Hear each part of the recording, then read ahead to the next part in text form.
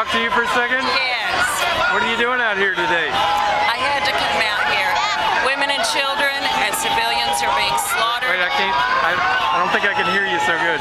Women and children, civilians are being slaughtered on a small area containing 1.5 million civilians is being bombarded daily. This is in violation of international law, in violation of any standard of human decency. The lies that the American people are being told so that our government can continue to finance this horror include the lies about supposed aggression on the part of the Palestinian people.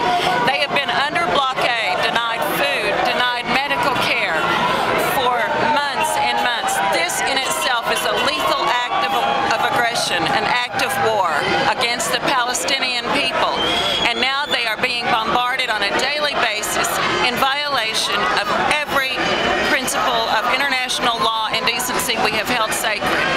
So we had to come out and protest and raise our voices to say no to this atrocity. Thank you. Beautiful.